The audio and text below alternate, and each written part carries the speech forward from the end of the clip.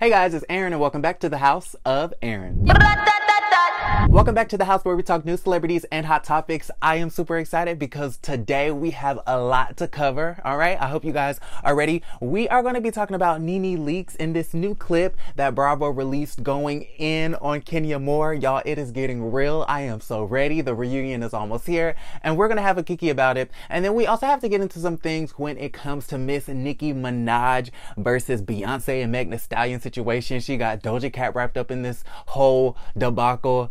And, you know, she's actually saying some kind words about the other ladies in rap, all right? If you like this video, don't forget to give it a thumbs up. Don't forget to subscribe to the YouTube channel if you haven't already. And let's get straight into the video. Last night, I tried to make a video and it was just a hot ass mess. I was out of focus. The audio was messed up. So y'all know that I love to come at you guys with the clips that Bravo has been posting, you know, promoting the reunion or whatever. I know the clip of Portia trying to expose Kenya came out. The clip of Eva and Nene going back and forth came out, and I wanted to get on here and talk about it, but I just couldn't, okay? The shit was just fucking up. But shout out to Bravo for releasing these clips. I am all the way here for it. Today we have to talk about the latest clip though, of Nene going in on Kenya Moore, okay? So in this clip at the reunion, Nene is going in on Kenya, okay? Miss Kenya Moore hair care. And she's basically saying, every time I see you, girl, it's going to be on site, okay? You're going to be called a bitch over and over and over again every time I see you, all right? So check this clip out and then we'll talk about it. Nene, what did you think of Ken?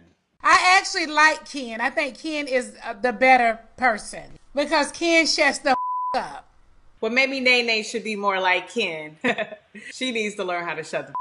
Nene is more like Ken. Nene coming to get in that ass. Pick one of your multi Yes, girl, and pick one of your many multi-personalities. along with my many talents. Good for you, bitch. Okay, so I had to chop and screw that clip up because I don't need Bravo coming for me in my checks, honey, okay? I don't need Bravo coming for me because Bravo has been flagging a lot of the Housewives pages. One of the biggest Instagram accounts for the Housewives of Atlanta got shut down recently. I don't know if Bravo or, you know, NBC Universal shut them down or if they voluntarily deleted the Instagram account. I'm not completely sure, but I do know one of the Housewives pages that I am currently following is getting harassed by Bravo because they keep flagging their stuff for copyright infringement.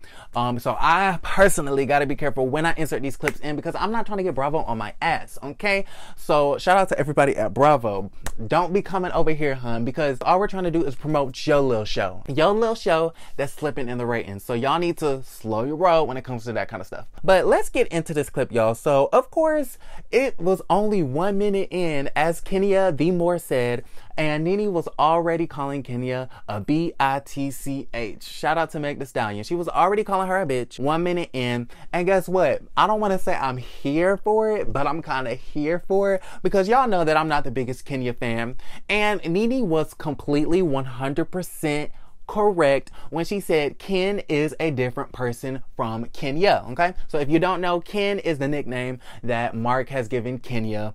And when Kenya is around Mark, she's a completely different person. She's quiet, okay? She's respectful. She's obedient. She stays in her place. She knows how to conduct herself. She's just more timid and submissive. But when she's out and about with these girls, do not piss Kenya off because, honey, you never know when she's gonna pull a cookie lady on your ass, okay? You never know when she's gonna ruin your engagement. You never know when she's gonna shade your latest business venture. All right, so Kenya is to not be trusted, but Ken is very sweet and wholesome, okay? So I agree with Nene. Ken is a whole different person, and we all wish Kenya was more like Ken because, girl, sometimes you need to bring it on down, okay? Shout out to Candy. And of course, Kenya came back with the shits. She was not backing down. She said, I wish Nene, okay, Nene's alter ego, was a little bit more like Ken. She wishes that Nene would shut the F up. And, you know, of course, Kenya had to bring up her many talents, and Nene said, good for you, bitch, okay? You know, that's Nene's favorite nickname for anybody is bitch, which is mine too. I love to call people bitches, okay? Bitches and hoes can suck my toes, ayy. Anyways, So yeah, it looks like this reunion is going to be really spicy. So next up on the docket, we have Megan Thee Stallion. She's responding to a compliment that Nicki Minaj gave on all the ladies who are dominating rap right now, specifically Doja Cat, okay, Nicki Minaj herself. Of course, they have the Say So remix, and then you also have Megan Thee Stallion with the greatest rapper alive, Miss Beyonce Knowles Carter, on a song called Savage Remix. So earlier this week, okay, Nicki Minaj went to Twitter to answer fan questions. And in one of her statements, she said, "Man, I just can't believe I'm lucky enough to be a part of this kind of history. I love all of the girls involved." Basically responding to the fact that, you know, the Say So remix with Doja Cat and the Savage remix with Megan and Beyonce, they are going to earn the #1 and #2 spot on next week's Billboard Hot 100. That is history in the making, people. Okay, do you hear me? Either next week Beyonce will have her 7th #1 and Megan's first #1, or Doja Cat will have her first #1 and Nicki Minaj's #1. It's crazy. All in all, no matter who goes #1, you have these female rappers dominating the industry, and even if one of the songs go #2, it is still a victory, okay? #2 is still better than #3. Hello.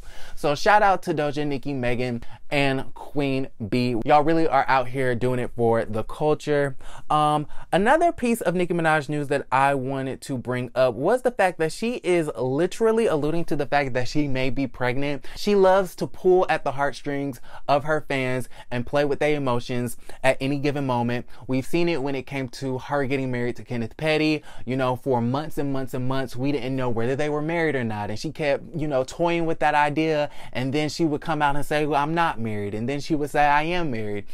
She's done the same thing when it comes to, you know, music. One day she's going to retire. And then the next day her 5th album is coming out. The 15th ting. We still waiting on that bullshit. Nicki Minaj is consistently deceiving her fans. Okay. And she's doing it again. I'm not going in on her. I'm just saying it is what it is. It's going to be what it's going to be. She went onto Twitter and fans were asking her questions. Someone said, have you been cooking anything during this quarantine? And she said, absolutely. Okay. I've been having steak, shrimp, plus my famous cheeseburgers. She said she's been really having red meat cravings and salad cravings with extra jalapenos. And then another fan asked her, are you also throwing up in the morning and having to go to the bathroom a lot? She said, LMAO, no throwing up, but nausea and peeing non-stop. OMG, what do you think this means, guys? LMAO, okay?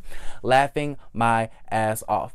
Then another fan came back with the shits, okay? She's responding to a lot of fans. She said, can you post a baby bump pic? And Nicki said, yes, in a couple of months. The world ain't ready yet. So basically, she's alluding to the fact that, you know, she might be pregnant. We may have an heir to the throne, finally. But what do you think? Do you think Nicki Minaj is really pregnant, or do you think she's just playing with us for the umpteenth time? And the fact that she's in the running to having her first #1 hit on the Billboard, finally, okay, this girl is on cloud 9, okay? She's on a high, she's happy, so she's like, let me get on Twitter, let me respond to these fans, let me promote the Say So remix. I feel like she's been promoting the Say So remix more than Doja Cat.